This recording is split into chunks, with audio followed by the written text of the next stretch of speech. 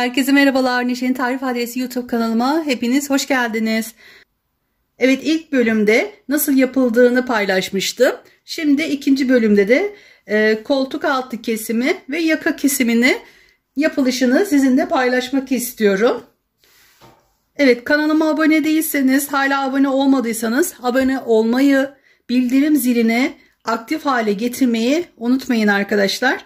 Çünkü bunları yapmış olduğum modellerimi bölüm bölüm paylaşıyorum. Her paylaştığımda sayfanıza bildirim olarak gelecektir telefonunuza arkadaşlar. Hatırlatarak örgüme başlıyorum. Şimdi ilk bölümde nasıl yapıldığını anlattım ve şuradan başlayıp motiflerimi yukarı doğru sayarak 13 tane motif yaptım. Sağ ve sol tarafı aynı şekilde koltuk altına kadar geldim. Evet.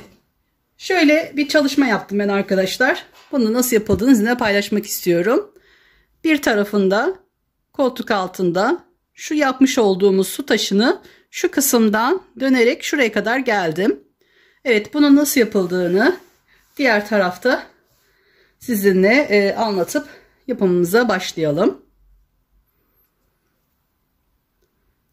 Bu örgümüz, ipimiz biraz yanlış yaptığımız zaman zor sökülüyor. Ama iğne ile rahat bir şekilde söküm işlemini gerçekleştirebilirsiniz. Evet. Şimdi şöyle giydiğimiz zaman bu taraf sağ tarafı, burası da sol tarafı oluyor. Sağ tarafında önce buradan başladığımda arkadaşlar şu ilk 4 tane yaptıktan sonra batıp 5 tane çekip şu aralara battım. Sonuna kadar geldikten sonra dönüşte bu işlemi yaptım. Burası bu şekilde denk geliyor. Diğer tarafı ise bu taraftan başlıyoruz ve hemen bu koltuk altını burada yapıyoruz. Burada bu tarafta 5 tane zincirimiz var battığımız ve buradan dönüp yapıyoruz ama burada dönmeden yapacağız. O yüzden şöyle ipimi ayarlayayım.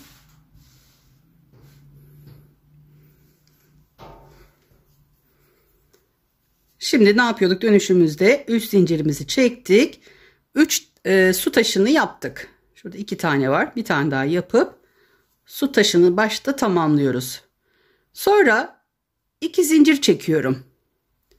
İpimi, tığıma bir kere başını doluyorum. Ve şu su taşı yapmış olduğum yere şunu 1 olarak sayıyorum.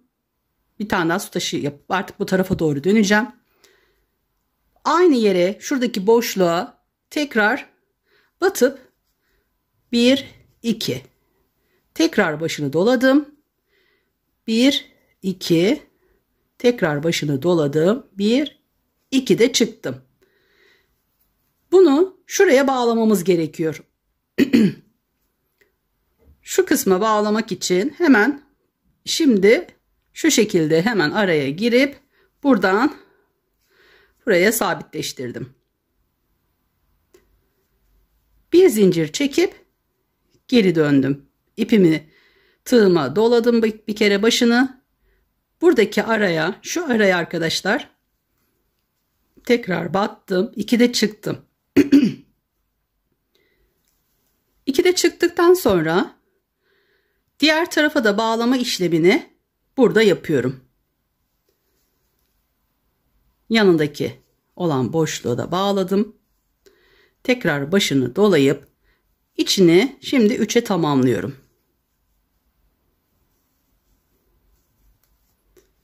Evet, şöyle göstereyim. Şimdi hem buraya bağlamış oldum hem bu kısma. 3 tane burada oldu. Şimdi 2 zincir çektim, başını doladım tığıma, ipimi. Yine bu araya su taşını yapıyoruz. 2'de çıkıyoruz. Toplamda 3 tane olacak. 3 tane yaptım. Sonra 1 2 ya da 3 zincir. Toplamda 3 zincir çekiyoruz ama 2 zincir çekseniz de olur. 3 zincirimi çektim. Geri döndüm. İpimi şöyle tığıma bir kere doladım. Şu araya tekrar batıyorum. Aynı şekilde su taşı yapıyoruz. 2 de çıktığımız trabzanlar yapıyoruz. Evet, 3 tane yaptım. 2 zincirimi çektim. Bir kere tığımı başına doladım. İpi tekrar 3 de çıkıyor. 3 tane şöyle 2 de çıktığımız trabzan yapıyoruz. Evet. Şimdi artık bu ipimizi de şuraya yapmıştık. Altta 2 yere. Şimdi şu kısma yapacağız. Buraya ipimizi sabitleştirip bir zincir çekip geri dönüyorum. Başını bir kere dolayıp aynı buradaki yaptığım işlemin aynısını yapıyorum. Buradan buraya bir tane trabzanımı yaptıktan sonra tekrar şöyle geri dönüp bu yanındakini sabitleştirdim. Arada boşluk olmasın diye bunu yapıyorum. Tekrar ipimi başına dolayıp geri dönüp burada bir tane yapmıştım. Bu 2 ve yanına bir tane daha yapıyorum. 3. 2 zincirimi çekiyorum. Başını dolayıp burayı tekrar 3 tane yapıyorum. Sonra 3 zincirimi çekiyorum. Bakın bu şekilde daha düzgün, daha güzel oluyor. İsterseniz düz bir şekilde bu şekilde de bırakabilirsiniz. Ama denedim, hoşuma gitti. Sizinle de bunu paylaşmak istiyorum. Yapmak isteyen arkadaşlarım bu şekilde yapabilir. Evet, 3 zincirimi çektim, başını doladım. Araya ortaya batıp su taşı için şuraya 3 tane dolduruyorum. 2 zincirimi çekiyorum. Şöyle başını doluyorum.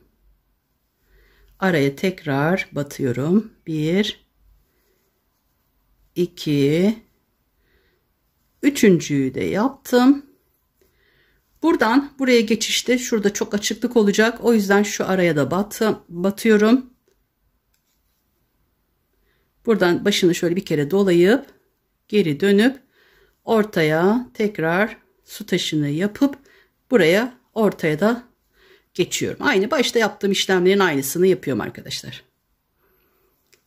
Evet, buradan artık yerimize geçtik. Bu işlemi 3 sefer tekrarlamış oluyoruz. Burada, şurada ve bu tarafta yapıyoruz.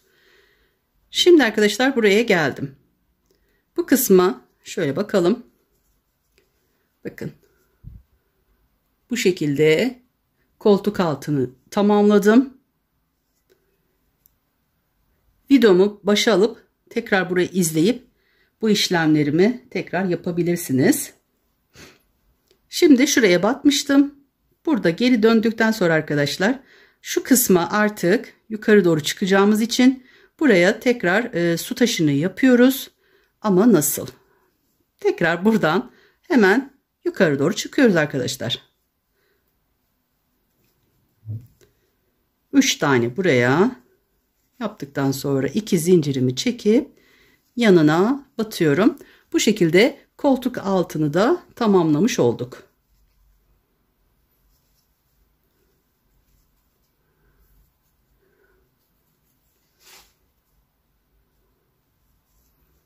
Evet. Burada dönüşümü yaptım. Ben bu şekilde güzel, düzgün olduğunu düşünüyorum arkadaşlar. Dilerseniz bu şekilde yapabilirsiniz. İsterseniz de şu kısmı boş bırakabilirsiniz. Ama şu kısım ve bu kısımlar gayet güzel oldu.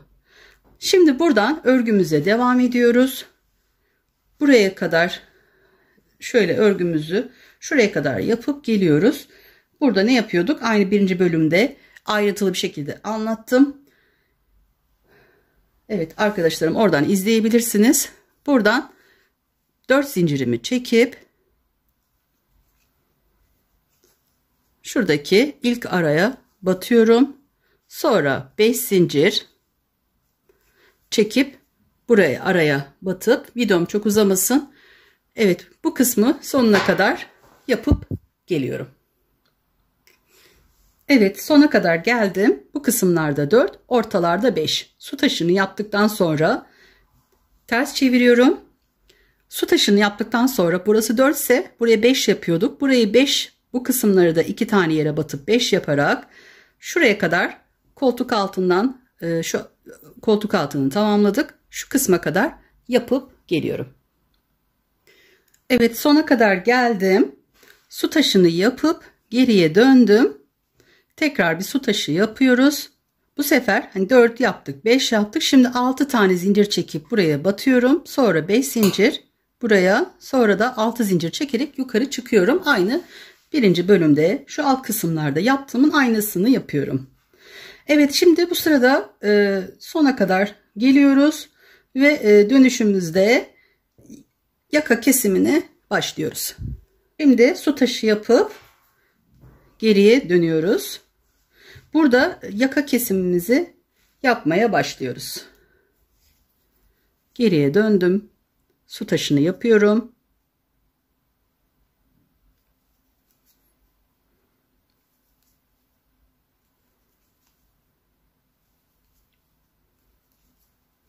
İki zincir. Yine aynı ortaya batıyorum. 1 2 3 tane yaptım. Normalde burada 7 zincir çekip şu dolguları yapmaya başlamamız gerekiyor. Ama şimdi bu dolguları yapmıyoruz. Burada şöyle başını 2 sefer doluyorum arkadaşlar. Şöyle göstereyim. Bakın. Bu 3 taneyi yaptıktan, su taşını yaptıktan sonra 2 sefer başını doladım. Şu ortaya 7 zincir çekip batmış olduğumuz yer, şu ortaya batıp 1 2 3 4 4'te çıkıyorum. Başını, tığımı şöyle bir kere ipi dolayıp diğer su taşına geçtim. Buraya su taşını yapıyorum. Bir kere de buradaki örneğimizi kaybetmiş oluyoruz.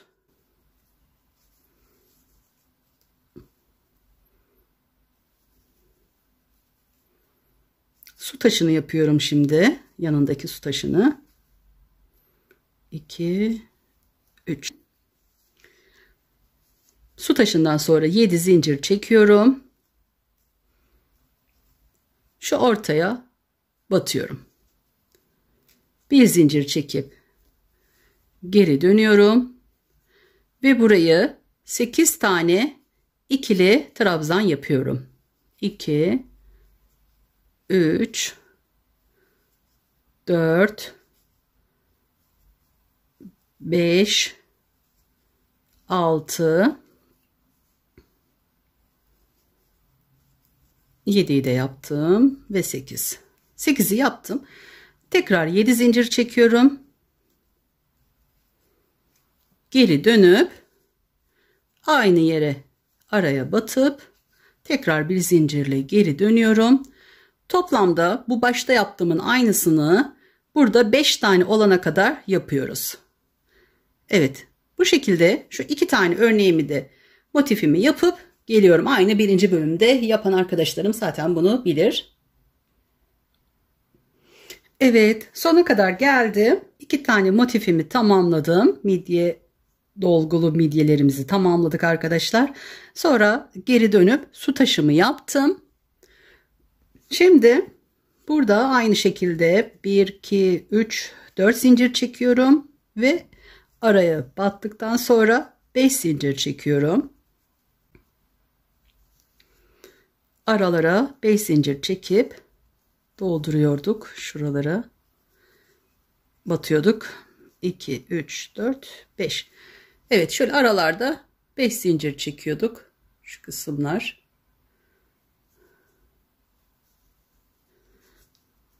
Sonra 4 zincirli su taşını yapıyoruz. Evet, aynı bu şekilde şu kısmı da yapıyorum. Şuraya gelelim hayırlısıyla. 2 3 2 zincir,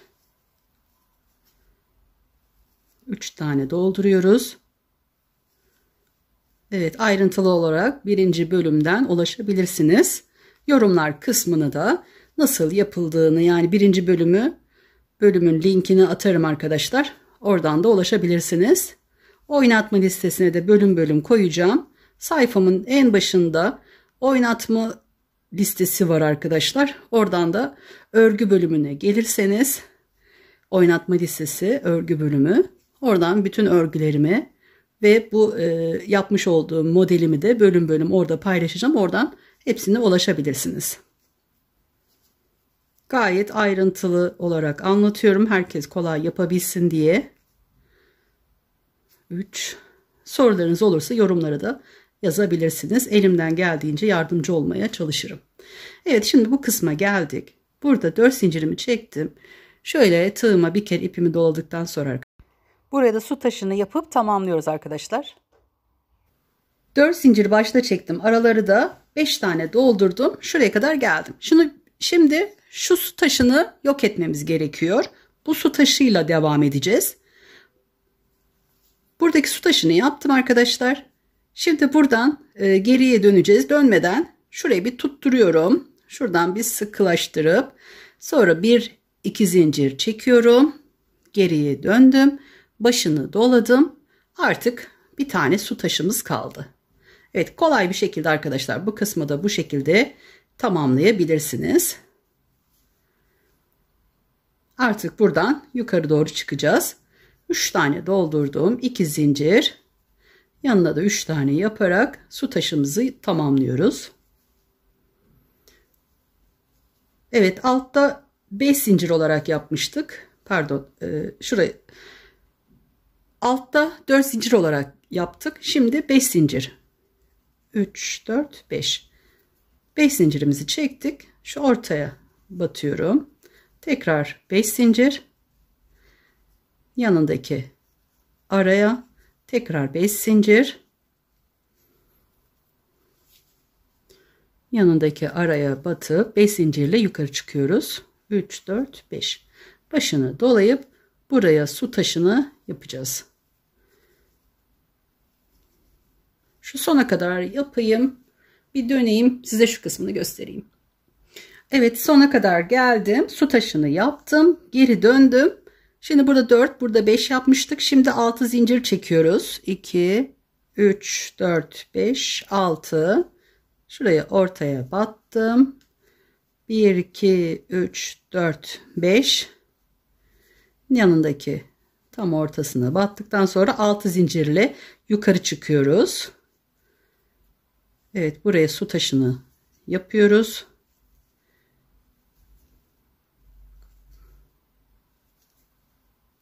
İki zincir.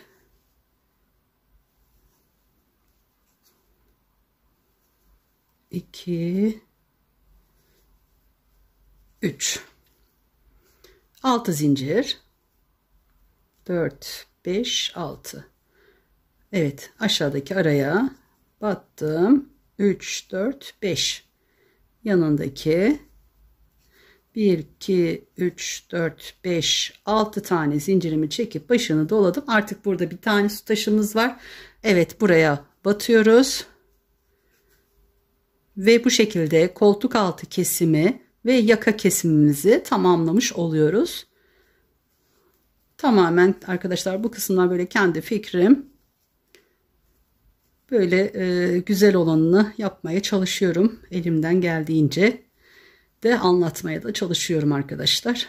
İnşallah sizlere de yardımcı olabiliyorumdur. Evet. Bu şekilde bir tane motifimizi kaybettik. Yaka kesimimizi bu şekilde yaptık. Evet, koltuk altı da böyle. Artık iki motifle şöyle 5 sıra 6 sıra yapıp örgümüzü tamamlıyoruz. Bir tarafını. Aynı işlemleri bu tarafa da yapıyorum. Aynı şekilde şu kısmı yaptım ben arkadaşlar. Burada yaptığım gibi yaptım. Bu kısımlara da gelince aynı bu tarafta yaptığımızın aynısını uygulayarak yeleğimizin sağ ve sol tarafını tamamlıyoruz. Evet, şöyle bir geleyim ben yukarı kadar. Sonra omuz kısmını nasıl olduğunu da göstereceğim. Evet, bu şekilde şu iki tane motifimizi şöyle 5 sıra bakacağım. Hani 5 sıra yeterli diye düşünüyorum. Bakacağım, olmazsa 6. 5 sıra yapayım. Ona göre tekrar diğer tarafı da tamamlayıp geliyorum. Evet arkadaşlar, kaldığımız yerden devam ediyoruz. Şimdi yeleğimin iki tarafında aynı şekilde koltuk altı kesimini ve yaka kesimini yaptım. Buradakinin birebir aynısını diğer tarafta uyguladım. Sadece yönü ters olduğu için bu kısımda dönüşümü yaptım. O yüzden burada 5 tane zincirlerim var arada battığım. Burada hiç zincirim yok. Dönüşlerimizi bu şekilde ayarladık. Sonra buradan yukarı doğru 1, 2, 3, 4, 5, 6 tane şöyle midye kabuğunu yaptım. Ben 6 sıra yaptım. 5 sırada biraz bilmiyorum küçük geliyor. İnşallah benimki de tam gelir. Ben şöyle 2, 4, 5, 6 sıra yaptım arkadaşlar. Sonra sadece şu yaka kesiminde şurada bir iki tane sıkı kaydırma yöntemiyle şu üçlüden böyle geriye doğru gittim arkadaşlar. Ondan sonra yapılan bütün işlemler burada bu kısımdakiyle aynı. Evet, bir sırayı nasıl yapıldığını anlattım. Ona bakarak diğer tarafı da yapabilirsiniz. Şimdi koltuk altında bu şekilde yaptığım için su taşını devam ettirip döndüm. Buradan yukarı doğru gittim. Aynen bakın bu kısımda su taşını şu yukarı kısmından da döndüm. Gayet güzel oldu. Aynısını bu tarafı sizinle birlikte yapalım. Burada yaptığım işlemin aynısını yapıyorum. Şu tersten su taşımı tamamlayayım.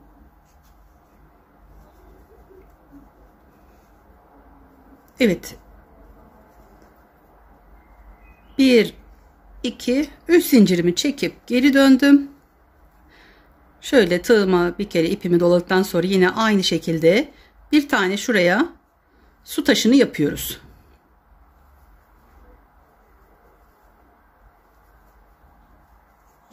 İki zincir.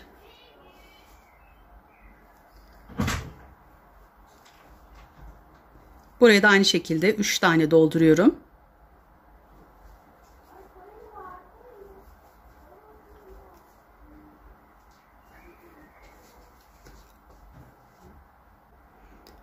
Evet, su taşımı yaptım. Şimdi burayı dönüşte de 1 olarak kabul ediyorum. Şimdi şu şekilde arkadaşlar, bir tane yaptım, üçlü doldurdum, 2 zincir çektim. Burayı da yaptıktan sonra tekrar 2 zincir çekiyorum, başını dolayıp aynı yere, bakın şu araya batıyorum. Buraya da tekrar 3 tane 2'de çıktığımız trabzanlar yapıyoruz. Evet. Burada bu şekilde oluyor. Şurası artık yana doğru gideceğimiz yer. Bu kısmı şimdi şuraya tutturmamız gerekiyor. Şöyle bakalım.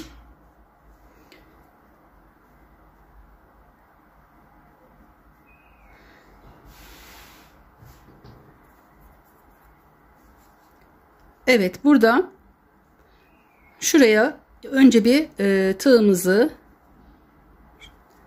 şu bir tane yapmış olduğumuz dolgunun yanındaki boşluğa batıyorum.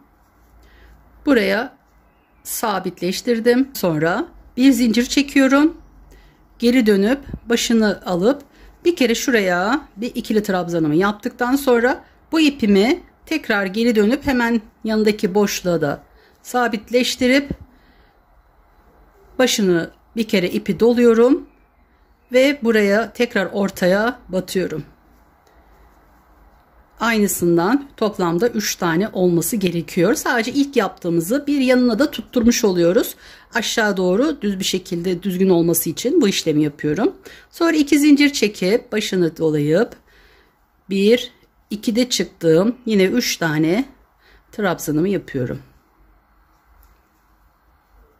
Evet, 2'de çıktım. Burada 2 zincirimi çekiyorum. Geri dönüyorum. Bakın yapmış olduğumuz işlemi şöyle göstereyim. Bu su taşında önce şu yan tarafı tutturduktan sonra arkadaşlar bir zincir çekip geri döndüm. Ortaya battım. Bir kere yaptıktan sonra hemen yanındakine de şu ucunu tutturmuş olayım. Hani bu 3 tane yapıyorum ya. Bu 3 tane yaptığımın şu bir taneyi yapınca hemen şuraya tutturuyorum. Düzgün olması için. Evet. 2 zincir çektim. Başına ipimi doladıktan sonra geri dönüp tekrar şu orta araya batıyorum. 2 de çıktım. Tekrar başını doladım. Tekrar 2 de çıktım. Tekrar aynısını yapıyoruz. Buraya su taşında 3 tane yapıyorduk. 3 tane yaptıktan sonra 2 zincir. İpin başını, tığın başını doladım. 1 2 tane yaptım. İkili trabzan. Üçüncüsünü de yapalım. Evet, üçüncüsünü yaptıktan sonra şuraya araya sıradaki bu araya batıyorum. Buradan buraya sabitleştirip bir zincir çekip geri dönüyorum.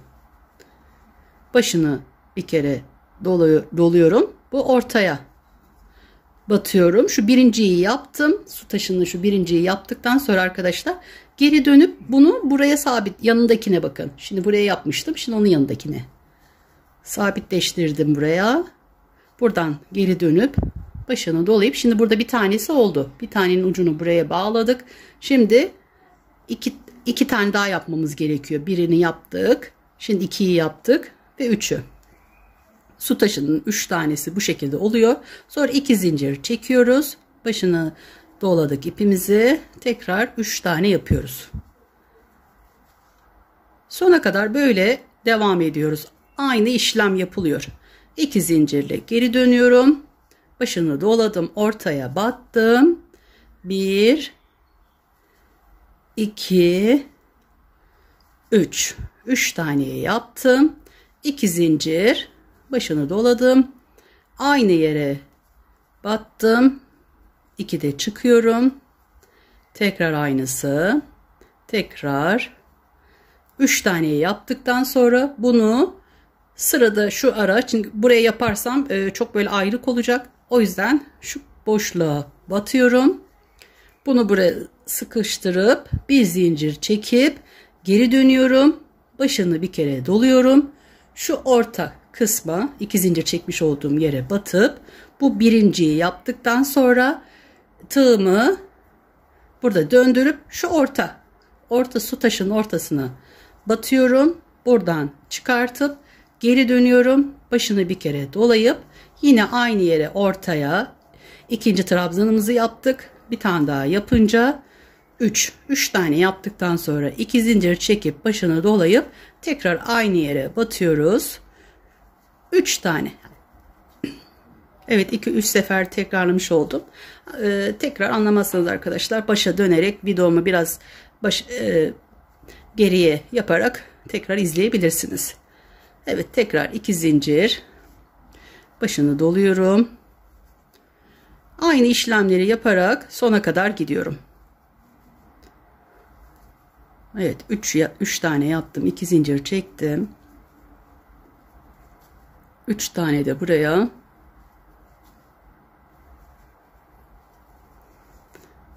Sonra sıradaki, şimdi buraya gelirsem bu kısımda çok bolluk olacak. O yüzden buradaki araya batıyorum.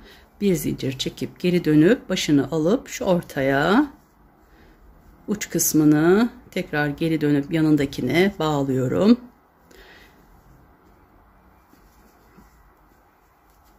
2 3 tane yapıyorum. 2 zincir, 3 tane ikili trabzan yapıyoruz. 2 zincir, geriye dönüyorum, başını aldım, ortaya battım. 1 2 3 tane yaptım. 2 zincir, başını doladım. Evet, 2'de çıktığımız trabzanlar yapıyoruz. 3 tane.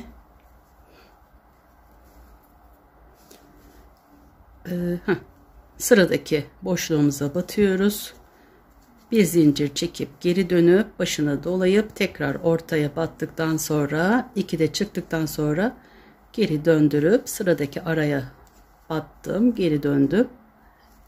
Aynı işlemleri uygulayarak sizinle birlikte yapmış oluyorum. Evet, 3 tane oldu, 2 zincir. 3 tane de burayı yapıyoruz, su taşını. 2 zincir çektim. Eliniz alışınca arkadaşlar çok çabuk ilerliyor. Yapması da bir o kadar zevkli aslında. Belki karışık gibi görebilirsiniz ama gayet kolay. Evet. 2 3. Burada su taşında 3 tane çıktıktan sonra sıradaki şu araya battım. Bir zincir çektim, geri döndüm. Başını dolayıp ortaya battım. 1 2'de çıkıp geri döndüm. Sıradaki araya battım. Geri dönüyorum. 3 tane oluyor bu şekilde. 2 zincir. Biraz belki videom uzuyor ama arkadaşlar ayrıntılı bir şekilde de anlatmaya çalışıyorum. Herkes yapabilsin. Yapmak isteyen arkadaşlarım da kolaylıkla yapabilsin diye. Evet. Şöyle sona kadar gideyim de arada kafanız karışırsa bakarsınız. 2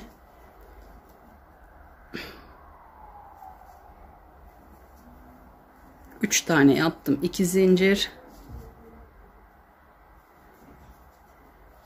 1